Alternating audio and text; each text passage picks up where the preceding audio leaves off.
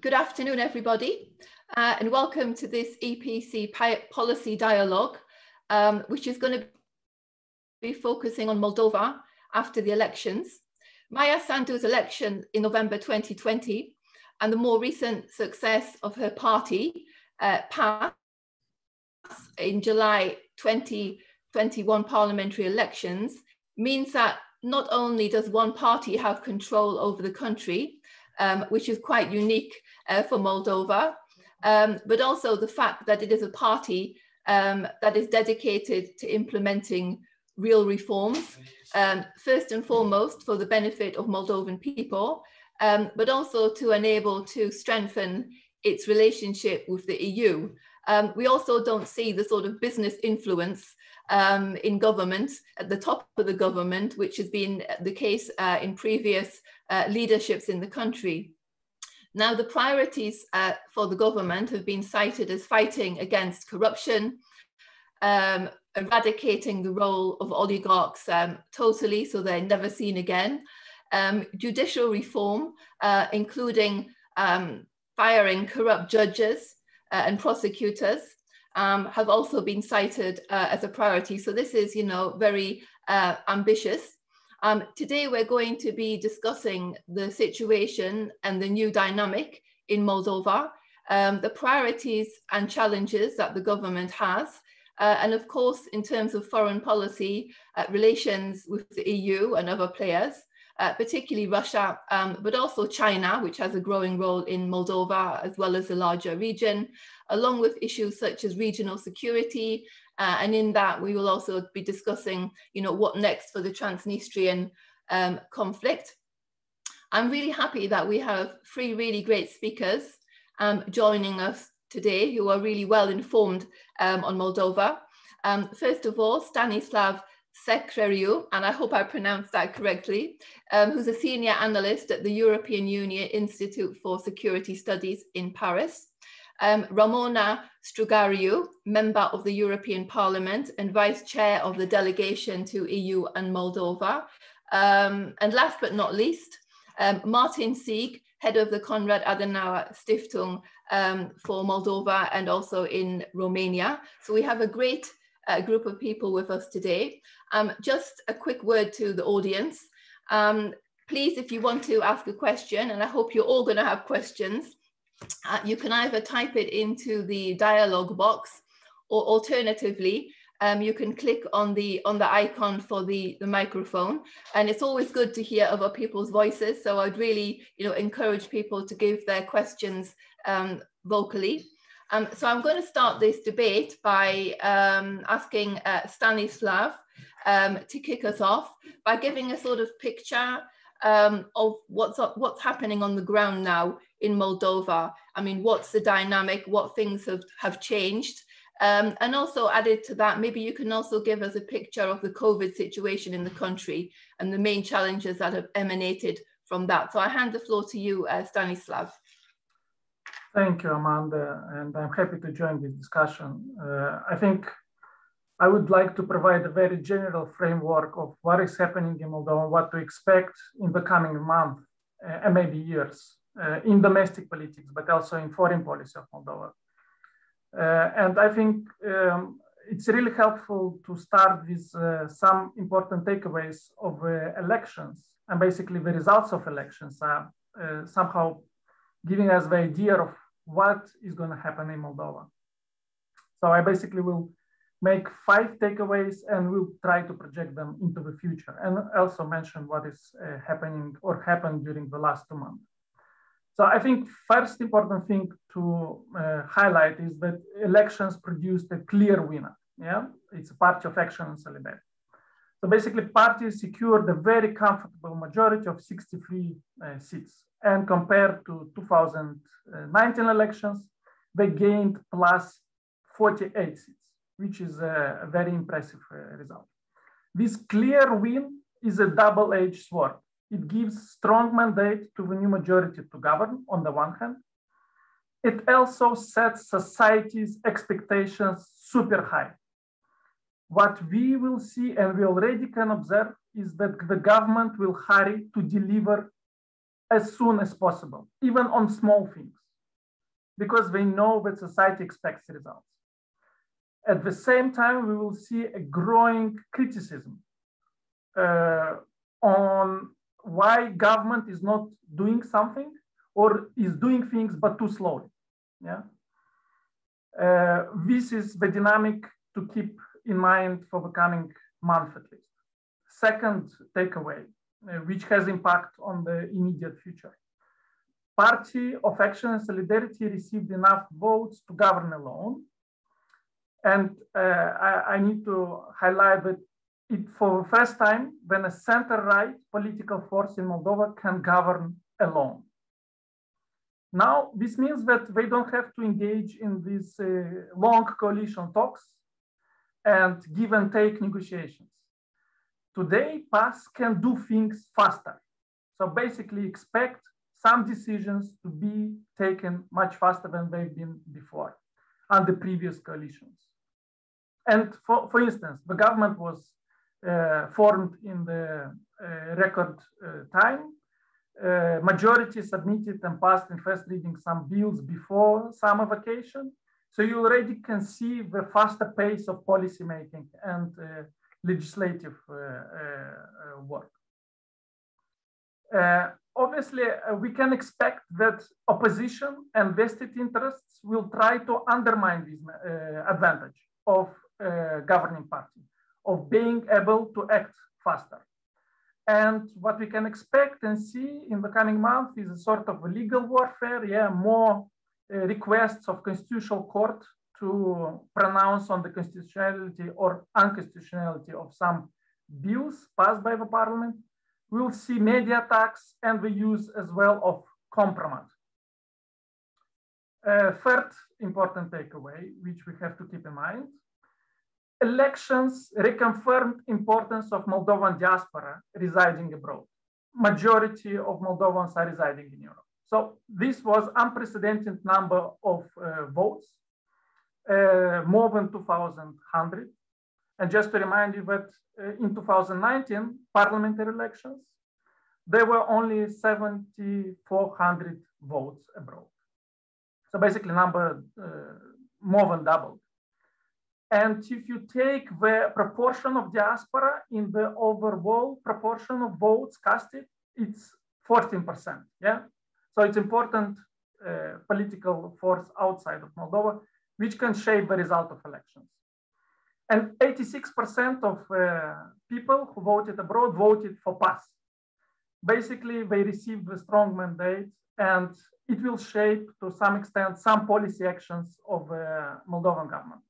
Expect in the coming month more negotiations and signature of the social bilateral accords between Moldova and EU member states, especially where more Moldovans are residing in big numbers, plus accords on the recognition of various types of documents. So basically, government will try to make life much easier for Moldovans residing abroad. Fourth takeaway, I think that it's important to mention that PAS won elections on anti-corruption message. Yeah, and what you can see now in the Moldovan society is that people literally expect that from the very first day, government will send corrupt people to prison. This is how society thinks that government shall proceed immediately. You know? It's not realistic expectation.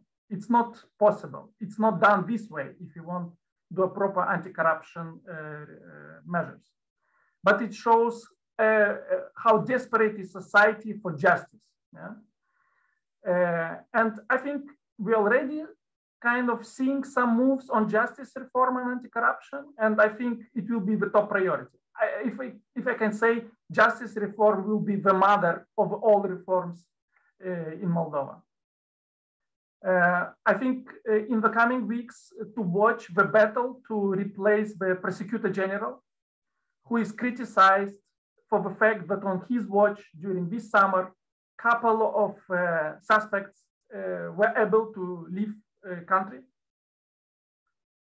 As well to watch the activity of National Integrity Agency and efforts to boost its capacities to review the declarations of public officials. It's interesting that they're reviewing the declaration of the former president, Igor Dodon, As well, we will see how government will move on their plans to strengthen old institutions which were created to fight corruption, like National Anti-Corruption Center. But there is as well a plan to set up anti-corruption court as well. So this is another thing to watch. Let me make the last, I think, point. I think for PAS, and I will address what Amanda asked me to, the epidemic. I think PAS will be governing in a very difficult conditions. So the expectations are high. The economic conditions are not that easy. Moldova declined GDP declined by 7%. The recovery is very slow. And in the middle of epidemic, the Delta cases are pushing the infections high. And then I think one of the priorities of this government, in addition to fight corruption, in addition to do reforms, will be to mobilize international support to fight COVID infection. It means, if need be, more vaccines, more various resources to combat pandemic, but as well, another priority to speed up economic recovery because it's very slow. And if you watch first moves of this government, they were passing certain laws which will clear the path to receive the second tranche of EU macrofinancial assistance. This is a priority. And then at the next stage, I think the more reforms and more legislation will be adopted in order to secure 600 million euro from recovery plan envisioned for Moldova by the European Union. I think as well for all these tasks, EU will work close, Moldova will work very close with EU institutions, but as well with EU member states. And I would like to highlight the relationship of Republic of Moldova with Romania. Probably we're gonna see the deepening of this partnership because Romania is such an essential actor for Moldova, and to develop projects which will improve Moldova's energy security. Romania was a very important partner to fight COVID. I mean, most of the vaccines came from Romanian donations. And as well, Romania is essential actor for Moldova to access European market via transportation infrastructure. So we are gonna see some projects which will expand this infrastructure. There are plans to build a new, for instance, bridge. And I think just to conclude, if I would look from EU perspective, I think EU basically operates in the Eastern neighborhood in two modes. One mode is defense, is when EU is trying to defend reforms which have been implemented before, when EU is trying to prevent the democratic backsliding. And there is offense, when EU is pushing for reforms, when there is a window of opportunity, opens up after electoral cycles, then there is a political will to do local reforms and transformations. I think EU finds itself in Moldova in the second situation. This is a very big window of opportunity which is needed to be fully used. And I think I will conclude here and will be happy to address questions from the audience. Thank you very much, Stanislav, for this very good analysis, I would say, of the situation now in Moldova, and there was a lot of points I think that we can still pick up on later in the conversation. But I would like now to move to Mrs. Strugariu to sort of start again where you left off in terms of the relations with the EU. I mean, Moldova is an associate country. It's also negotiates a DCFTA, but it's had a sort of, let's say, up and down relationship with the EU. I mean, sometimes things have gone very well, but other times, you know, finance has been frozen because the reform progress has stopped, etc. So, I mean, I would like to ask you, I mean, in your opinion, what does this election mean for EU-Moldova cooperation? I mean, what do you think should be the key priorities for Moldova to focus on? And how do you think that the EU, I mean EU leaders, should be responding to this new state of play in the country? Should they be doing more? Should they be upgrading in some way? I mean, the EU has a habit of being very focused on one country for a while, and then it sort of disappears off the radar. And we certainly don't want that to happen with Moldova. So I give the floor to you. Thank you very much, and thank you very much for the invitation. I am honored to be with you today in such a wonderful company. I will take over from where my colleague finished, and I will also answer your questions, because I think that it is so obvious that these elections, and I will be probably for some very courageous in stating this, but I think it is so obvious that these elections mean an open gate for the Republic of Moldova towards the European Union and towards a very close cooperation, and why not integration into the European Union someday. I actually believe that this should be a priority for the Republic of Moldova, and I think that it should be a priority for us as well. And I'm not talking necessarily about tomorrow, but I am talking about a commitment for this agenda. And it was quite obvious that Maia Sandu and PAS showed clear signs of commitment for this agenda. And the response of the European Union came. I mean, we are talking figures. We are talking the unprecedented 600 million economic recovery and recovery package, obviously upon condition and related to the agenda on judicial and anti-corruption reforms. We're also talking about the announcement of the President Charles Michel of 2.3 billion euro investment package for the three countries, speaking about the trio agenda with Georgia, Moldova, and Ukraine. We're talking about all of the open doors that Maia Sandu met while she was touring and meeting with the European leaders and with high-level officials from the institutions of the European Union.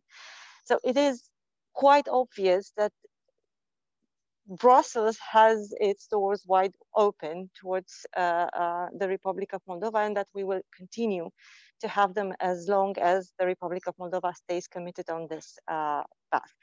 Now, I would like to point out regarding the justice and anti-corruption agenda, which was rightfully mentioned by my colleague, previous speaker as well, that, you know, this is not, of course, it's a very interesting topic for a campaign and an electoral campaign, and it has been on the agenda of the reformist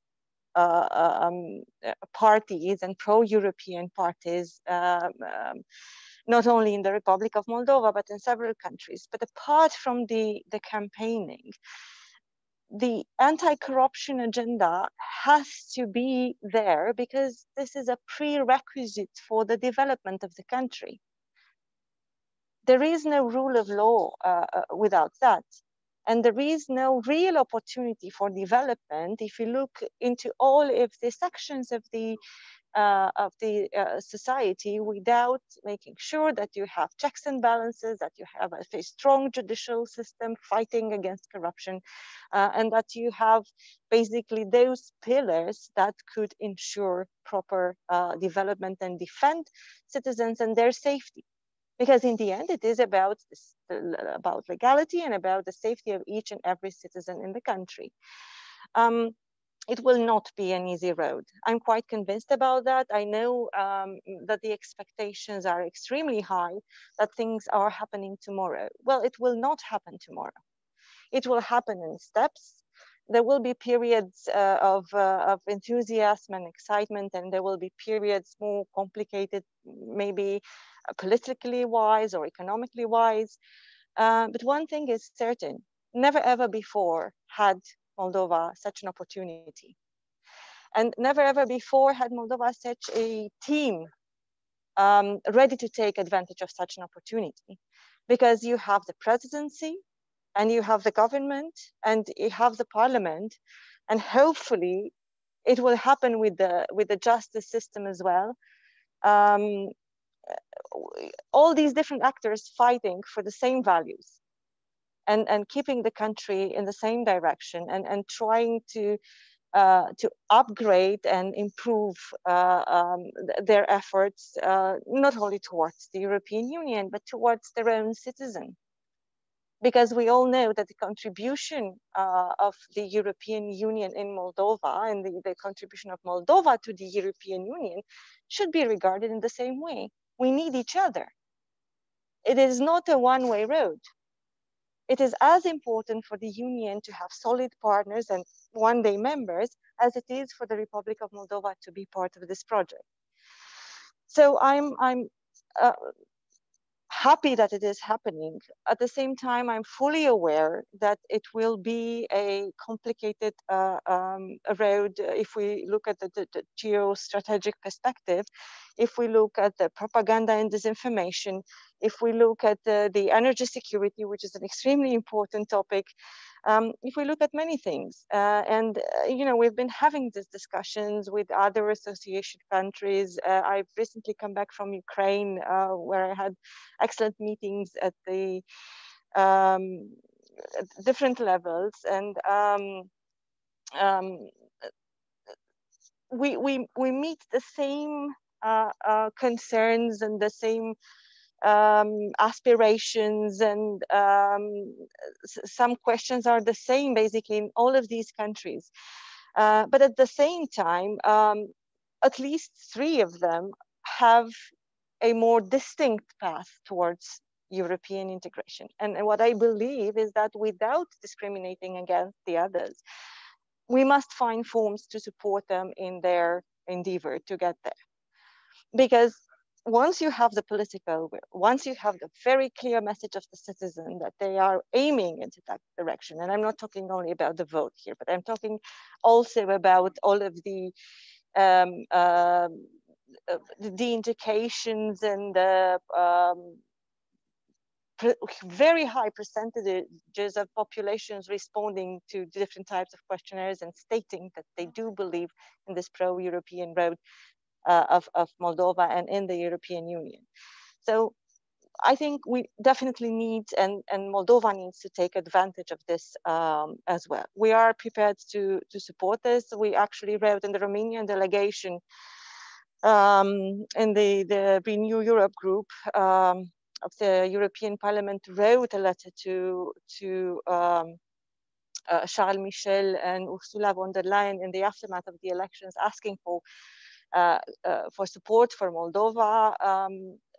We are definitely committed from this side to enhance this support in its different aspects, like I was saying, because it is important on the side of the justice reforms, and it is important on the economic side. It is very important on the side of countering the effects of the pandemic and fighting the disease, literally.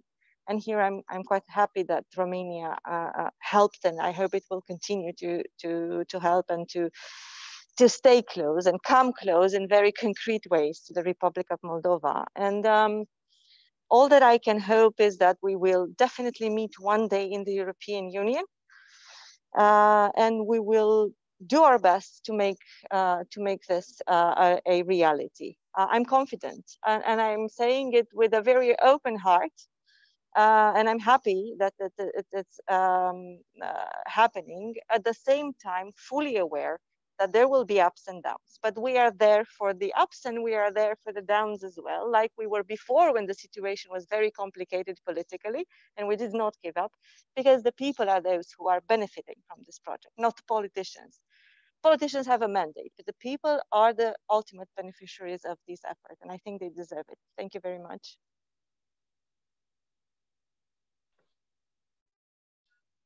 Thank you very much, and I'll be back with you shortly for a second question.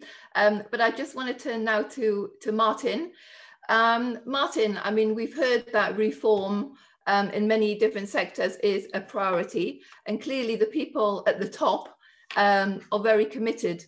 But I'd like to ask you, I mean, is there going to be a challenge of capacity, first of all, within the government, within the ministries, and also when it comes to the fight against corruption, you know, are we sort of in a similar situation as in Ukraine and elsewhere, whereas some of the people lower down aren't quite as committed to corruption and are willing to continue to do corrupt things.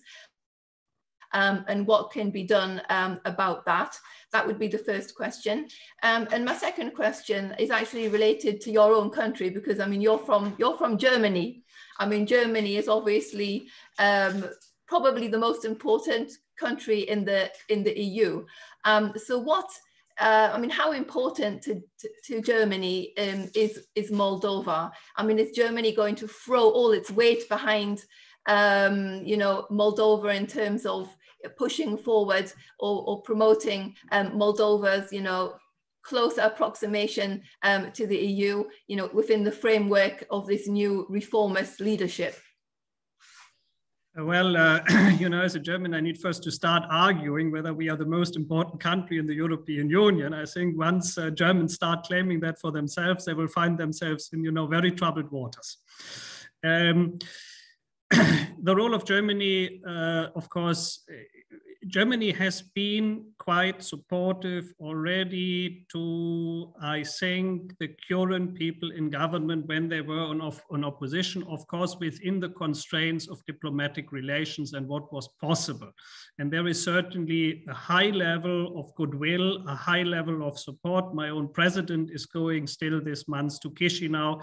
I think that's also going to be quite a signal that, yes, there's going to be support. Of course, on the long run, you have neighboring countries, and I agree with both speakers before.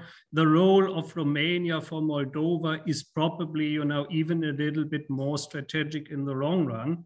And I think the relationship over the last half a year at least, since the beginning of the year and Maia Sandu's victory, was one of really very significant support from Bucharest. So it's not all about Germany in that respect. But I'm happy to say that my own country, I would very much rely, I do rely that there is a lot of support coming politically, economically, and so on. You spoke about capacity, and that indeed is the one crucial thing. Positive outlook is, and Stanislav has already emphasized it, we have here, and perhaps not only in Moldova, that perhaps goes for the broader region, for the first time ever a government that is really free from oligarchic or corrupt veto power. That's a new, and that's also why this is probably indeed the best chance of Moldova. But I think it's also the last chance, because this is here the last charge in a way. The really crucial date for the change of Moldova has actually not been the last elections. That was a vindication of success, but the real crucial date was in June 2019 when Plahotniuc was ousted. If that would not have happened, it would have been game over, because I think democratic and pro-Western serious forces would have simply gone extinct. You know, first by suppression, by starving them out economically and financially, and people simply leaving the country.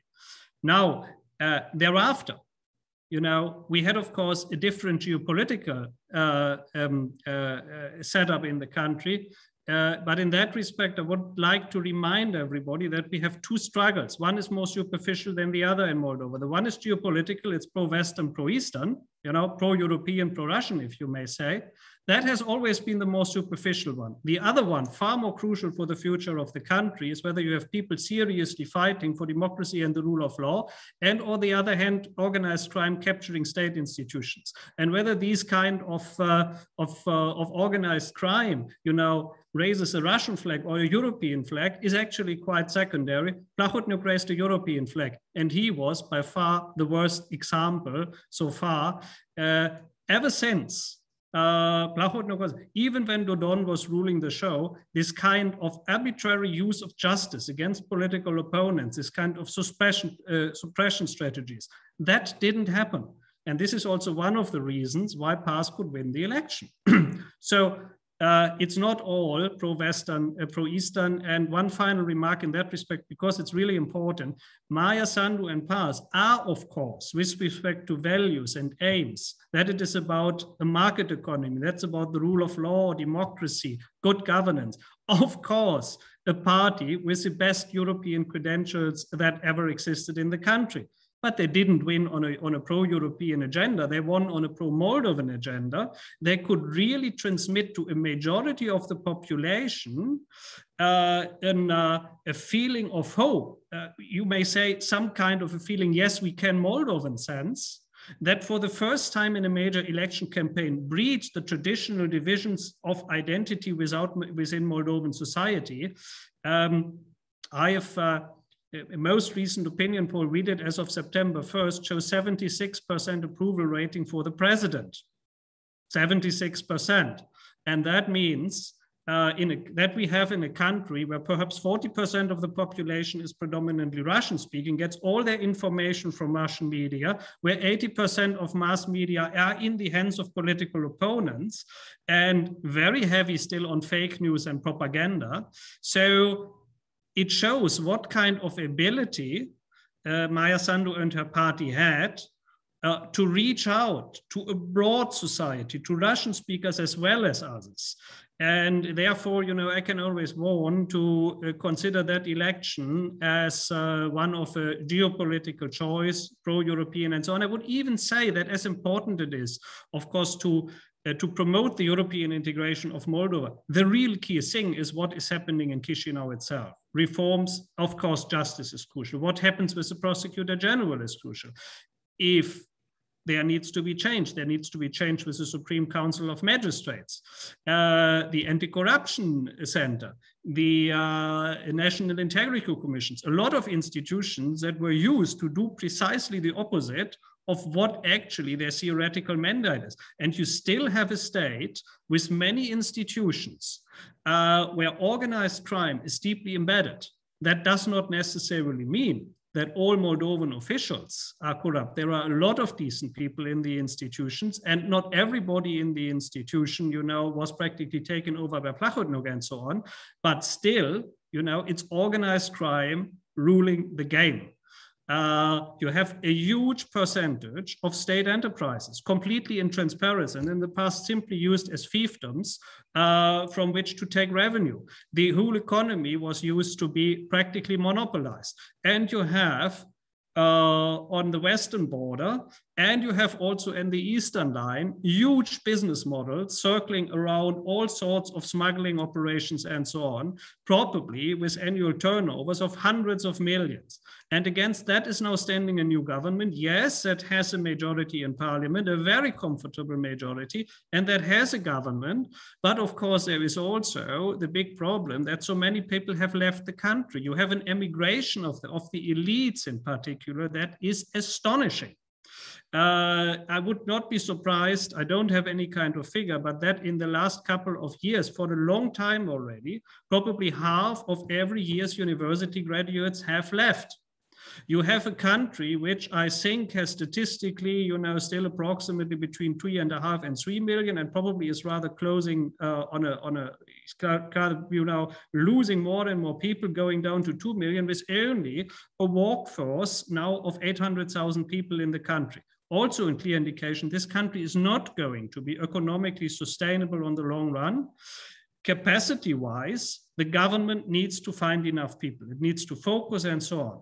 It is not simply a matter of replacing judges and so on, because quite frankly speaking, if you can replace all the corrupt judges, that would be fine theoretically if you get them out, but where does a replacement actually come from? This is already where it starts.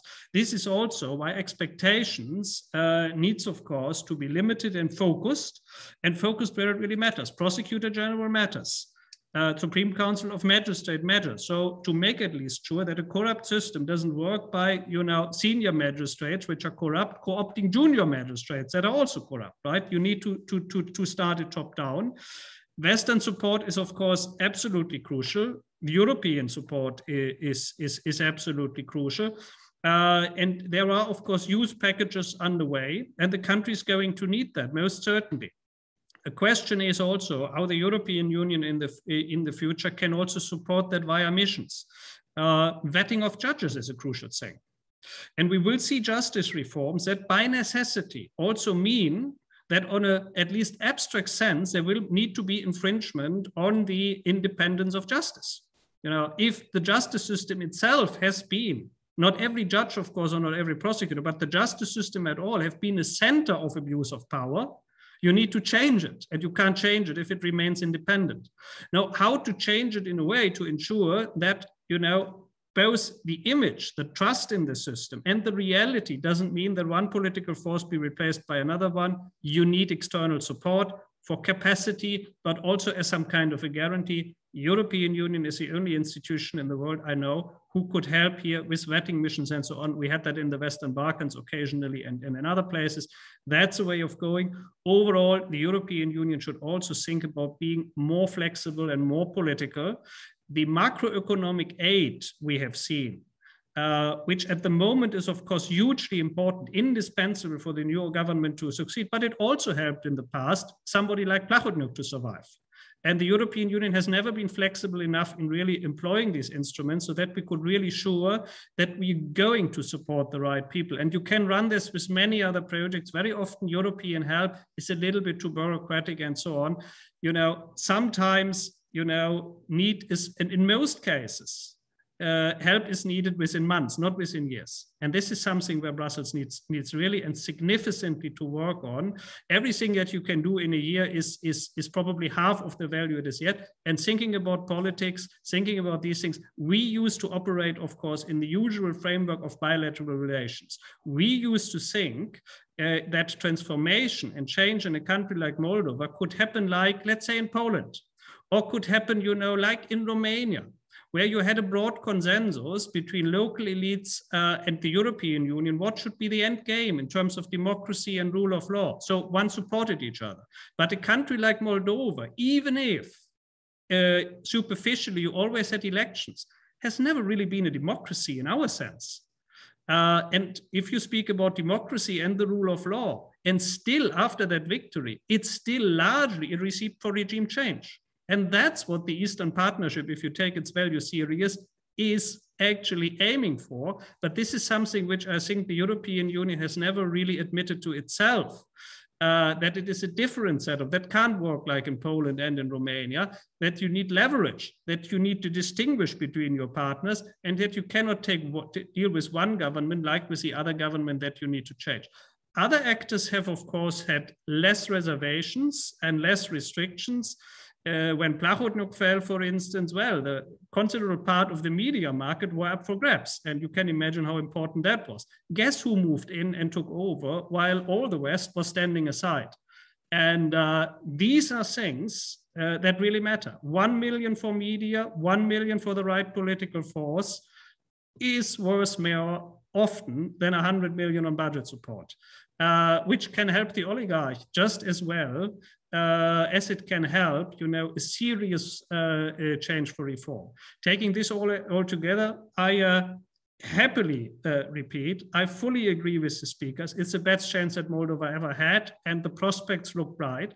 But giving the very, very limited resources in terms of human resources, giving the deeply entrenched forces which are going to oppose that, the huge amount of financial power and also of annual turnover, which essentially organized crime, still controlling a lot of institutions, still controls. Giving that factor, it is in no means certain that the country is going to succeed, which is a considerable call, of course, for support and serious support and fast support. It also means that because of this massive emigration that the country had seen, it's not only the best chance, it's probably also the last chance, because if they're going to fail, I don't see in the country the nucleus, again, to seriously try and build another force who would then succeed. So I'll probably stop here and then we can go into a discussion. Thank you, Martin, as well, for this very good analysis. You know, failure is not an option. This is what we can take away. But now I want to give the audience a chance to put some of their questions before we try and, if we have time, to touch on foreign policy. So I would like, first of all, for my colleague to unmute Stefan Morar, who has his hand up. Stefan, are you there? Sure. Hi. Hello, everybody. Thank you very much. So I'm Stefan Morar. I'm a researcher at the University of Montreal. I'm doing my PhD Now on Transnistria, which I suppose it's the elephant in the room. I don't know, maybe I entered a bit too late and someone already touched upon the subject of Transnistria, but me, it's my third year since I'm here in Tiraspol researching for my PhD thesis, right? So I kind of always like to raise this question of Transnistria, and of course we can talk about European integration of Moldova, but which Moldova are we talking about? Are we talking about a Moldova with Transnistria or without Transnistria? Yeah. First, in order to join the European Union, you have to fulfill the Copenhagen criteria, which everybody knows. But we also know that the EU is facing a kind of Europeanization fatigue, right? In which we remember Romano Prodi saying that we give you everything but institutions. And this is all about in the Eastern Partnership, if I'm not mistaken. And in 2018, we saw, of course, the expansion plan of the European Commission. We saw that it was focused on the six Balkan countries. And we saw also Chancellor Merkel talking about the Western Balkans as a priority. So Moldova is far away from this. Can I ask you just to sort of sure. I will, short, please? Thank you. Yes. So the question is, what are we doing with Transnistria, and what's the role, if you want, of the European Union in transforming the Transnistrian conflict in such a way that integration is possible? Thank you. Thank you. And then I want to give the floor to Denis Chenusa, if he's there. Denis? Hello. Hello, everyone. Thank you for a very interesting... Yes. Hello. Can you hear me? Yes, absolutely. Thank you, Amanda. Please. Yeah, thank you, Amanda, for moderation, and to the speakers for interesting insights. My question is rather about the objectivity of assessment of the situation on the ground in Moldova. From what I know and from my observations, my talks with colleagues from the civil society, we know that not everything is perfect in terms of the way the government is implementing the reforms. And the biggest problem and concern, of course, is that the transparency principles, which is a part of good governance concept in general, as well as part of the political conditionality for the macrofinancial assistance of the EU, is not fully respected. And I'm trying to understand whether there is a clear assessment of that from the EU institutions and from Brussels, because in Moldova, there are suspicions that probably the EU is so much overwhelmed and so excited by the positive changes that obviously took place in Moldova that they try to probably turn a blind eye on this important deviations from the transparency principles, which could be both detrimental both to the EU image in Moldova, as well as for the plans of the government to implement important reforms in the longer run. Thank you again. Thank you, Denis. I have two written questions here that I'm also going to put. The first one is for you, Stanislav, and it's asking about the associate trio. It's from Dimitro Shukurko. What do you think about this? Does Moldova feel stronger with Ukraine and Georgia? So to have your perspectives on this. And then the last question is from Daya Gontasarova, and it's to everybody, and she's asking about expectations for the upcoming Eastern Partnership Summit. And if I may, I would also add one question, and that's basically to ask about the role now of our external players in Moldova. I mean, particularly Russia, but also China. I mean, the role of China, I mean, we've heard that in the past that Moldova was getting perhaps too close to the Chinese or on the edge of getting too close to the Chinese. Is this still the same, or has there sort of been a backtracking? And the role of other countries, I mean, Turkey comes to my mind, of course. So that would be my question. But maybe we start with you, Stanislav, then we'll go around again across the colleagues. A lot of great questions. Thank you. I will not address all of them. I just picked a couple because otherwise I think my colleagues on the panel will have no time. I think first there was a question about the biggest challenge for Maya Sandu as a president and her majority. I think justice reform, and the argument is that there was before adopted legislation which empowered self-governance bodies of prosecutor and judiciary without cleaning these bodies before and staffing them with people with high integrity. Now to undo this and to replace them, it's more difficult than it was before adopting these laws. Second, on the question about TRIO, I'm not speaking in my private capacity, and I'm not speaking in the capacity as a Moldovan citizen. I'm speaking in the capacity of expert who is working for European think tank. First, it's a caveat. And then second, I think TRIO is a nice idea. It's useful for these three countries to exchange good practices, to let each other know where they failed so that others will not repeat the same mistakes. It's easy to push together.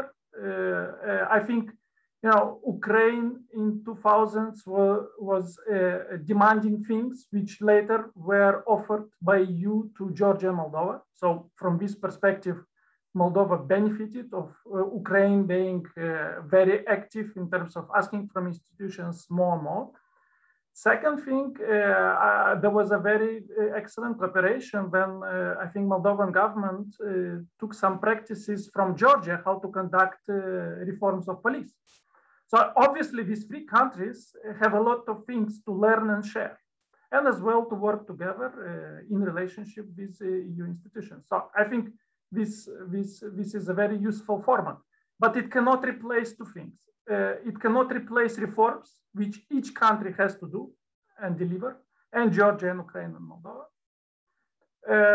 And I think the thing is that sometimes we are trying, or we see attempts to play more geopolitics and less to do reforms.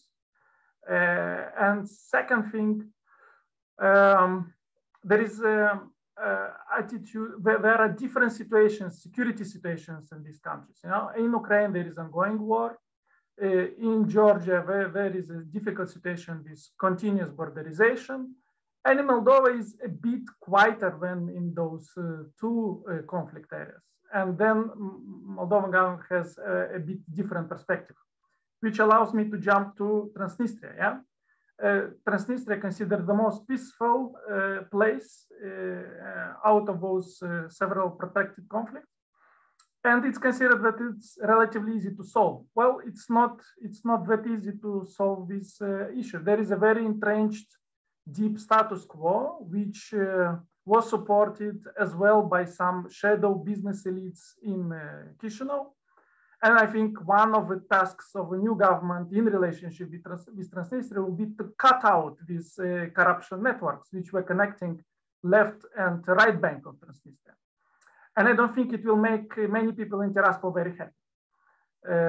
Second thing, there are elections in Transnistria this summer for so-called position of a president. So I don't think many things will happen until the end of this year on Transnistrian file.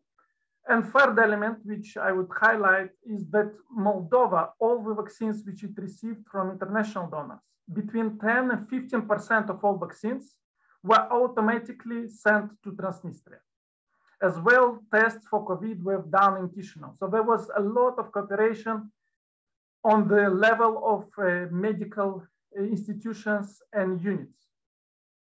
And this is a very good way to sort of build trust, yeah, and build some ground for maybe in future for more serious talks. I think in Chisinau, the view towards Transnistrian conflict is a bit deprioritized. Not interest of Moldovans living there, but as such, the file is a bit deprioritized because first, Moldovan government has a very limited human resources and their priority is to focus on domestic reforms because Moldova internally is too weak to reintegrate Transnistria on the good terms for Moldova.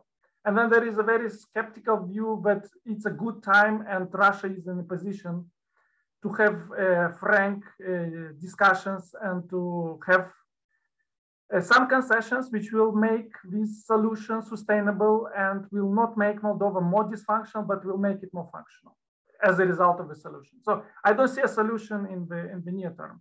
At the same time, EU have significantly increased its presence and influence in the Transnistrian file over the last 20 years. So I wouldn't say that nothing has changed. And I think EU can make a contribution and to increase its profile if it will support the idea of utilization of munitions in Kalbasna, around 20,000 tons of old munition from left there from the Soviet times.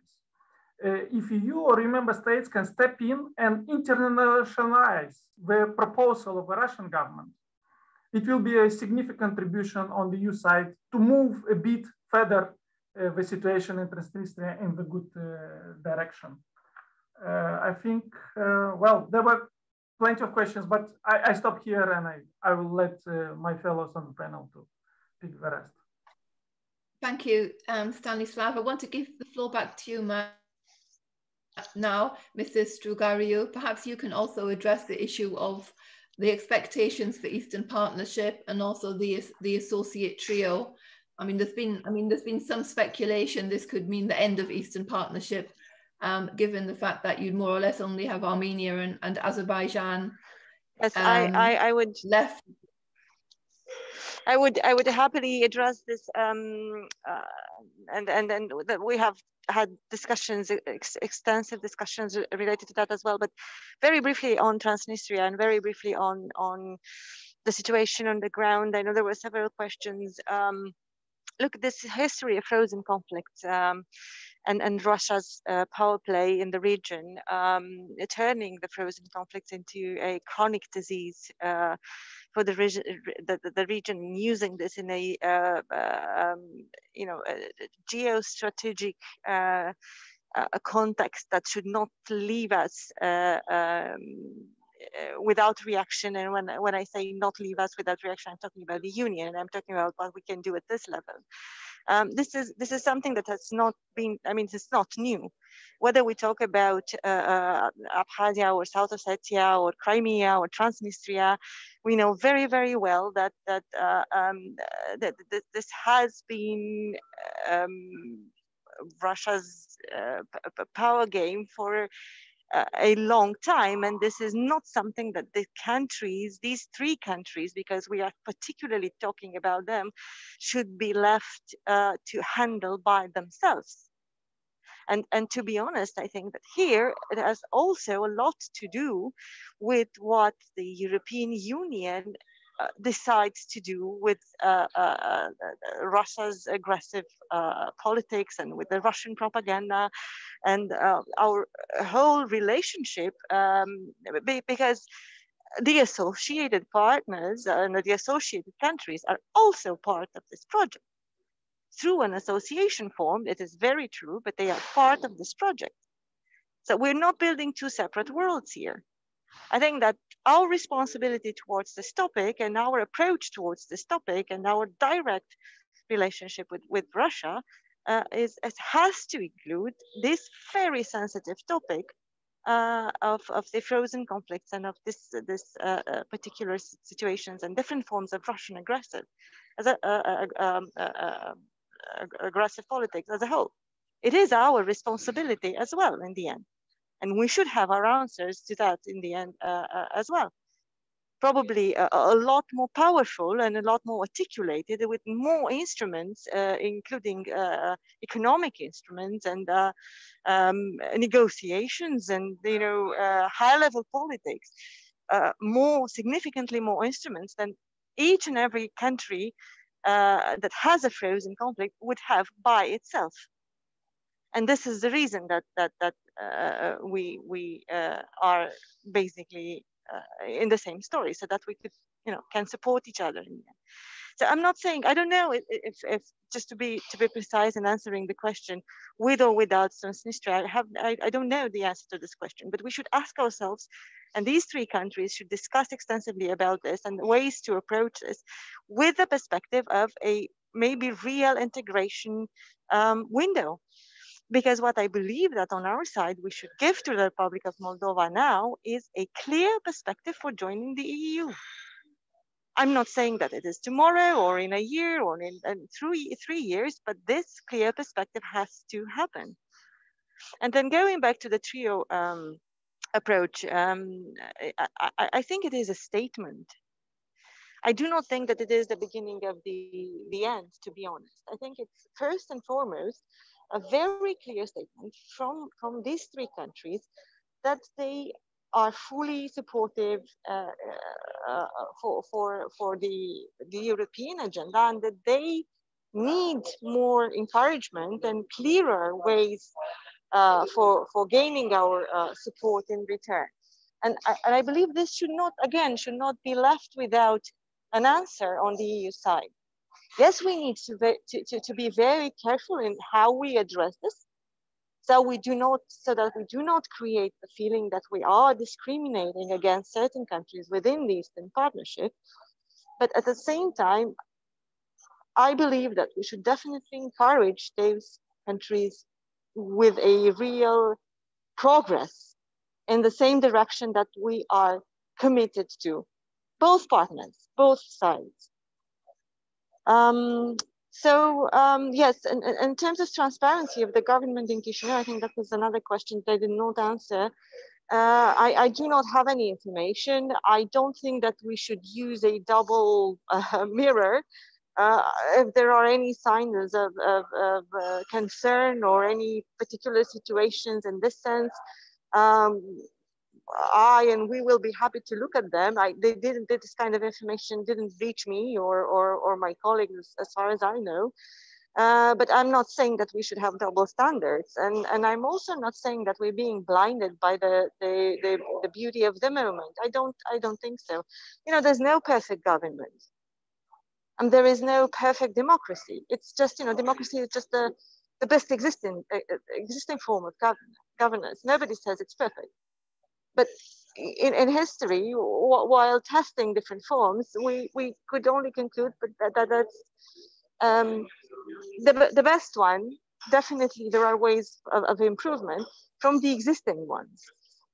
Same thing with the government. Same thing with their willingness to implement reforms versus different flows in the system or different situations where people may be wrong, or they may make mistakes, or certain situations may happen. But I think the essential point is to be able to admit when you make a mistake, to be able to fix it, and also have the tools to fix it. Speaking about transparency, independence, the justice system, and so on, and not to prove malevolence in promoting a certain types of policy or another.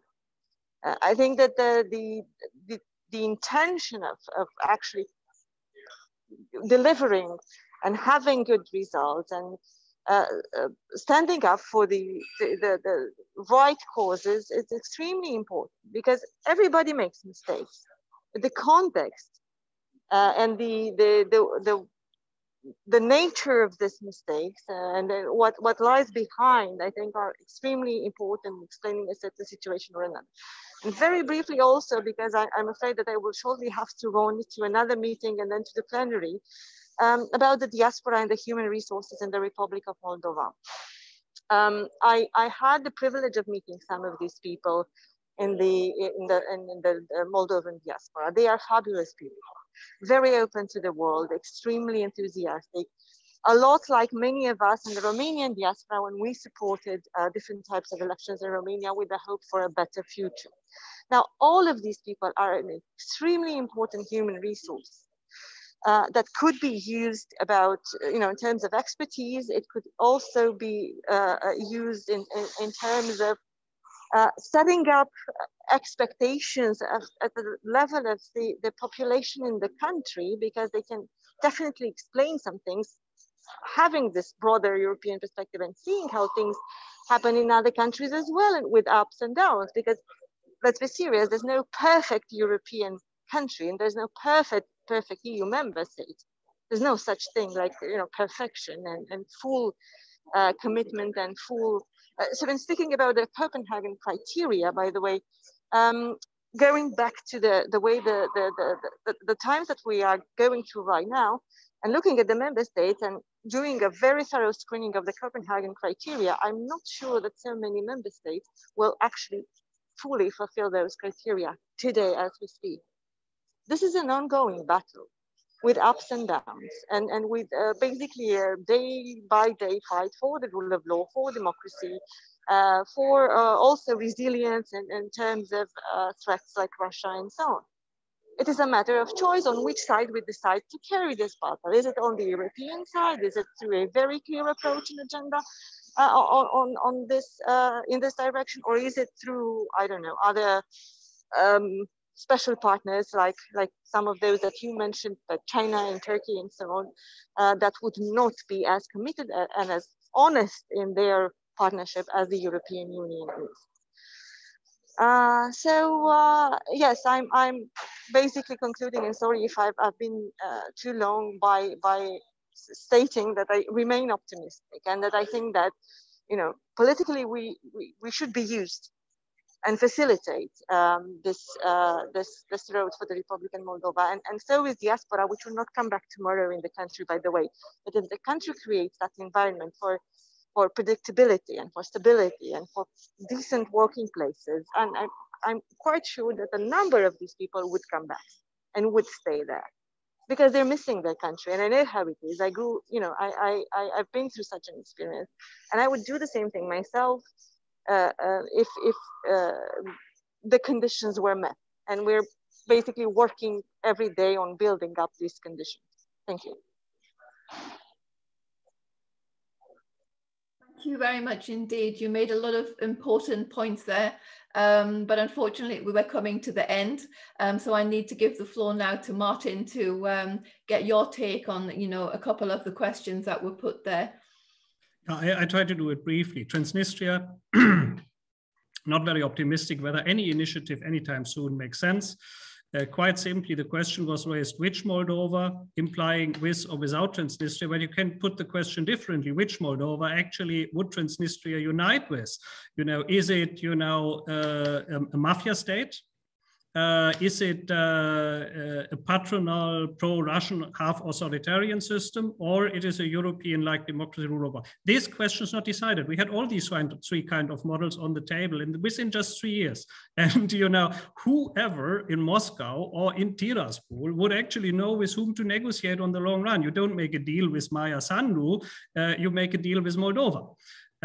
So unless that is decided, hardly any chance, because nobody really knows what kind of state is that actually going to be at the moment. Second point, within Moldova, there is not even remotely any kind of consensus, because it was never really discussed by governments what a common state with Transnistria would actually look like. And if you go into that discussion, well, that's what you discuss for years, and you don't discuss reforms and anything else. So my strong advice would actually be, and I say that with regret, right? It's very limited what you can do with the existing resources, but you can do reform or you can do conflict settlement. You cannot do both at the same time. And so my advice to the government would always be, with Transnistria, look for the decent status quo, don't go into conflicts, do your homework on reforms at home. But however, for reforms and transparency, it is highly important to be realistic what's possible. There is massive time frame. It may well be that for changing the country, there's only one legislative term with very limited human resources, and not make it too complicated by having unrealistic demands. The question of transparency in particular, what does it actually mean? Transparency in which way?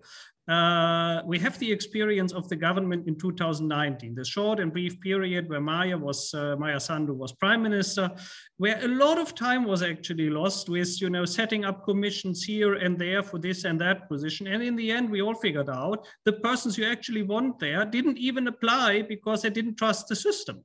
of transparency. My advice would always be, for instance, you have a decent person for the National Integrity Commission, you have a decent person for the Competition Council, appoint them today. Don't bother very much with procedures. In Germany or in France, such positions are also not appointed by commission and by transparency. The government chooses a person they have. And with most reforms are not because of laws in parliament. You can change laws, but the trouble is implementation, and that's about personnel in the institutions. And the faster you change here, the faster you interrupt things, the better it is. I think a procedure where we actually have too many, too extensive rules and procedures is actually a problem.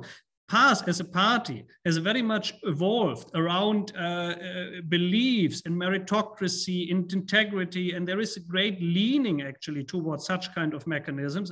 But I really look into the system. I think most of that is really hardly implementable. I can tell that for instance, the Adenauer Foundation has set up very early after Maya Sandu became president, also advisory projects, which are now continued with the government, also with the support of the German Foreign Office. I mean, if I make a call, the people who would be suitable would simply not apply.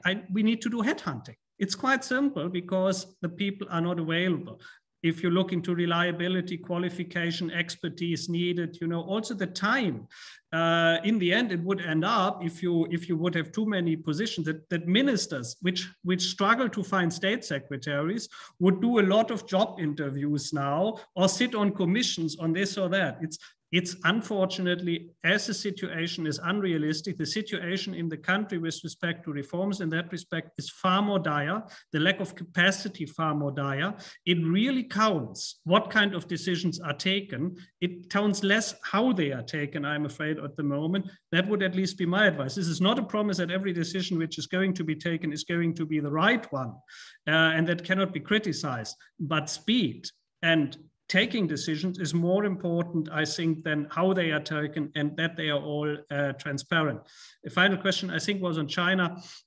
Yes, China tried to also, benefit a little bit from COVID by sending aid, but overall, I think the role of China in Chisinau is really rather marginal. I have not a complete overview of activity, but the experiences I have was that China, for particular economically, was in certain conditions interested in investing, but then China has a very much, also return-based approach to that kind of thing. So if they invest, for instance, in infrastructure, in companies and so on, they want a return. And conditions in Moldova, frankly speaking, in the past, didn't appear to be very attractive to us. It was not a lack of readiness, I think, on the Chinese side, but that the Chinese concluded investing in Moldova for them would simply not be worth a dollar. And so we have very little level of engagement here. Yeah, I think that was the major points, and I stop here. Okay, thank you very much, Martin. We've reached the end of our discussion, and I apologize for running over by 10 minutes, but I think it was really worth it because I think we had a really great conversation here today. I think we could have probably had this meeting for at least 1.5 hours. There's so many more things we could talk about or elaborate on. I would like to thank all of the speakers for coming and giving us their assessments about Moldova and about the future. I think it was very interesting. I mean, it's clear that Moldova has reached another point, a very important point, where it's time to do important reform, to implement the reform and remain, committed to it, and that the European Union gives a sufficient response in terms of support, financial assistance, etc. So the two both have, a lot of things to do. I'm hoping in this respect that we won't see another election in Moldova for many years. Definitely not for the next, 4 years, I do hope. Otherwise, something would have gone very wrong. So once again, thank you. EPC will continue to follow developments in Moldova and the broader region throughout this year and the next. Thanks to the audience for joining us today and for their questions. And I wish everybody a really lovely evening. Thank you. Thank you. Thank you very much for your invitation. Thank you.